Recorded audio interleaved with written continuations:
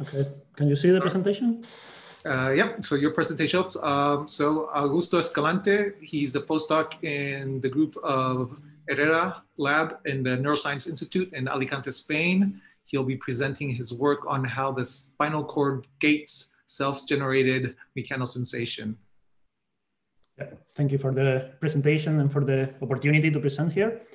So I'm going to be telling you about the population of spinal inhibitory neurons that are characterized by the expression of Ptf1a in controlling self-generated itch.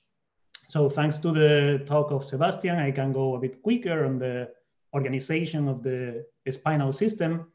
I will just start by introducing you how the overload of information that we are receiving in a similar fashion with all the social media we are being bombarded nowadays. The nervous system is also continuously receiving stimuli, external stimuli that has to process. Not only that, the nervous system also has to cope with self-generated sensory information that is generated while we move, right? All of this information goes to the nervous system, and it needs to develop a way to distinguish between both. So I'm interested in somatosensation, and as you have seen in the previous talk by Sebastian, this somatosensori modalities starts at the skin, which is not only a barrier to protect us from the external world, but is also our largest sensory organ, given that it's covered by different types of receptors that transmit all this information, like the ones cold, heat, pain, touch, or itch, just to name a few that we are all familiar with, to the dorsal horn of the spinal cord. Now, the dorsal horn of the spinal cord is composed by two types of neurons, like the rest of the nervous system, excitatory and inhibitory neurons. For the purpose of this talk, I'm only interested on the inhibitory component. And thanks to the work of many labs across the years, we know that inhibitory neurons that populate the dorsal horn are specified by the transcription factor Ptf1a, and the mature neurons express the marker PAX2, another transcription factor. We know also that the mutants for Ptf1a lose all inhibitory neurons in the dorsal horn, so that's pretty well established. And we also know where and how these populations are specified and evolve and migrate through embryonic development. Now, until you can see that in the adult, they populate the superficial layers of the dorsal horn. Now, to start to unravel the function of these neurons in somatosensation, the first thing I did was to perform monosynaptic rabies tracing and to in a specific Ptf1a mouse line, right? Here you can see how sensory neurons in the DRGs are labeled after injecting the modified rabies virus in the spinal cord. Using a battery of markers that we're not going to spend much time, we saw that most of the inputs that the Ptf1a cells are receiving are related to touch, so to light mechanosensory information, and not much pain or proprioceptive sensory information. They also receive motor related information coming mostly from the motor cortex and from the gigantocellular nuclei. But we also saw that these neurons make around 86% of all of this special type of synapses that many neurons establish in the dorsal spinal cord, that it's directly on the terminals of the sensory afferents before they reach their target neurons, which is a way to control the somatosensory input information into the spinal cord. So in order to work with this population specifically in the spinal cord, we have used an ablation strategy that has been previously published by the Goulding lab, in which cells that express both Cre and another recombinase flip leads to the expression of the receptor for the diphtheria toxin. Here we cross these animals with double Ptf1a Cre CDX2 FLIPO. This mouse line allows us to gain a spatial specificity, given that it's only expressed in the caudal part of the body, so that we can get expression of the diphtheria toxin receptor only in our Ptf1a Cre cells in the spinal cord, and not, for example, in the cerebellum, where Ptf1a is also expressed. Then upon delivery of the diphtheria toxin, we can eliminate those cells. Now, what we got was an ablation efficiency of around 40% of all the Ptf1a Cre-derived neurons when we evaluated using a tomato reporter, and a similar decrease of around 36% in the number of PAX2 neurons in the dorsal horns of the spinal cord. Now, what happens with these animals? You can see in this video very clearly, they develop a very intense itch phenotype. So these animals scratch all the time, which is around 22 times per minute, which compared to a control that scratches around 0.2 times per minute, it's really crazy. They scratch around 100 times more than control animals. However, and interestingly, what is known as chemical itch is not affected. So if you inject any pruritogen into the skin, the animals will not scratch more than controls. Also, no other somatosensory modality that we could test for was affected, except for the sensitivity of the hairy skin. So if we apply very light air puffs into the hairy back skin, we see that Ptf1a ablated animals respond more strongly than control animals. So their hairy skin's sensitivity was higher than in controls. So to gain a better understanding of how this phenotype works, we video recorded animals continuously through several days, both during the dark and light phases.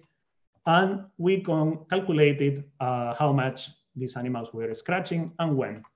So as you can see here, animals were more active during the dark than during the light phases, both for controls and ablated animals, as is expected from mice that are nocturnal animals. But we also observed that both controls, but also the Ptf1a ablated animals scratched more during the dark phase. That gave us an idea that probably the scratching phenotype was correlated in some manner with the level of activity of the animal. The more they could move, the more they could scratch. In order to test this, we just did a simple experiment that was to restrict the ability of the animals to move. So we just put them in this plastic enclosure that we have used before for the air puffs delivery. And as you can see here, the animals can move, can change size, they can groom, they can do stuff, but they cannot walk. And as you can see, the same animals before and after putting them in this enclosure, the scratching goes down almost to control levels, giving us the idea that probably it's actually the mechanical stimulus that they encounter in their home cage what is triggering this, this scratching phenotype. To test this, we just did a very simple experiment that was to reduce the amount of mechanosensory cues that they find in their own environment, that it's the laboratory home cage. So we just remove all the bedding material from the cages and we quantify the scratching before and after. And as you can see, we found around a 40% reduction in the amount of scratching that the Ptf1a ablated animals experience when you reduce this, what we can call mechanosensory landscape to which they are exposed. To confirm this idea, we explore the possibility that this kind of stimulation would lead to more activation in Ptf1a ablated spinal cords than in control. And for that, putting the animals under anesthesia, I stimulated just the hairs on the back of the animal, trying to avoid touching the skin. And we kept the animals under anesthesia to prevent any other kind of stimuli to affect these animals. And then we performed CFOS analysis to have an idea of the activation of neurons in the spinal cord. As you will see in these images, but probably better in the higher magnification ones, the dorsal horn of the Ptf1a ablated animals were enriched in CFOS inactive neurons, while the ventral horn that does not receive this type of light mechanosensory stimuli was unchanged. So in order to test gain of function approach, we reasoned that increasing the activity of an inhibitory population in otherwise part of the spinal cord that it's normally under very strong inhibition would not lead to a clear phenotype. So we decided to use the GRPR population of spinal neurons that since many years has been recognized as the population of neurons that are both necessary and sufficient to signal itch in the spinal cord. So we used GRPR-Cre animals combined with an intersectional genetics chemogenetic activator. So the cells that are both FLIP and Cre positives will express the channel HM3D that are activated upon delivery of CNO. And we would measure the scratching in these animals. So in control animals, of course, there was no change between vehicle and CNO activation. The same was true for when we activated just Ptf1a cells. When we activated GRPR-Cre cells alone, we saw a high increase in scratching as was expected. And when we activated at the same time in the same animal Ptf1a and GRPR cells, what we saw was a clear reduction in the scratching phenotype, confirming what our hypothesis, that is that Ptf1a-Cre cells are in place contacting presynaptically the mechanosensory inputs that come into the GRPR itch circuit in the spinal cord. So upon ablation of these cells, the simple movement of the animal around during their normal life will lead to activation of GRPR cells that will lead in turn to scratching. With this, I just want to thank the Rüdiger Klein's lab in the Max Planck Institute of Neurobiology and all the people that contributed to mouse lines, and of course, the funding and you for your attention. Thank you. Thank you. Also, very nice talk. So again, place your questions in the Q&A. I sort of had a question about the phenotype. It seemed very interesting to me when I'm thinking about sort of this cancellation of self-initiated sensory inputs in other domains. Why is the animal interpreting this as itch, right? As opposed to another sort of somatosensory sensation that's not, you know, itch? Yeah. Well, the short answer is we don't know, obviously.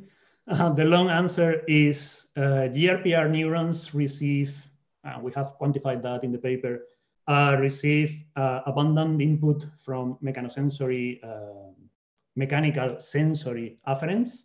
So if those afferents are disinhibited, that is going to lead to activation of the neuron, and then of course to what GRPR neuron signals is itch, so that's the behavioral consequence. Then I need to stress out, we are removing only like 40% of the Ptf1a cells, and this is the phenotype we see. So the other 60% of Ptf1a neurons probably are targeting other types of fibers, right, of sensory fibers. So I would not be surprised if in that case we would see a different type of behavior as the output of losing these neurons.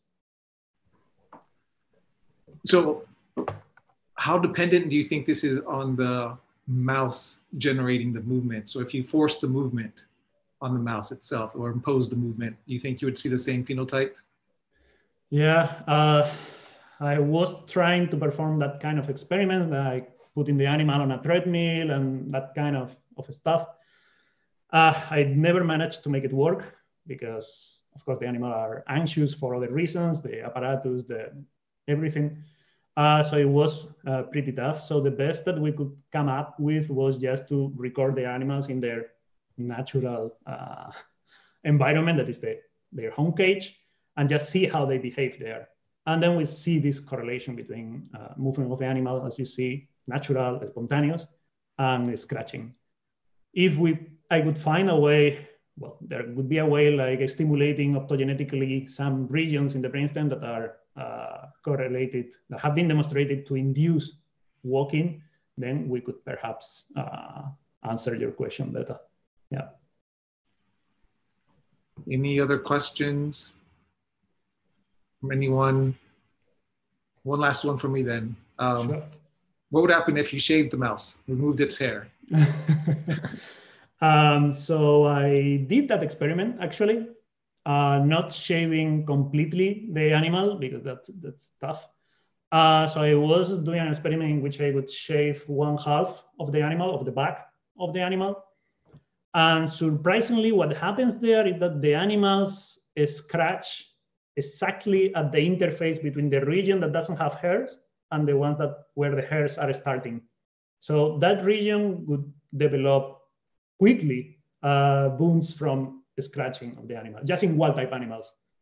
So apparently having part of the skin in which you are having this interface between no hair input and hair input, it's enough already to trigger this scratching response. Probably the animals are detecting their own hairs now contacting more the now naked part of the skin. But we stopped the experiments when wild-type animals behaved exactly the same as already developed this phenotype. I mean. Thank you. Very, very interesting finding. I want to thank again all our speakers. For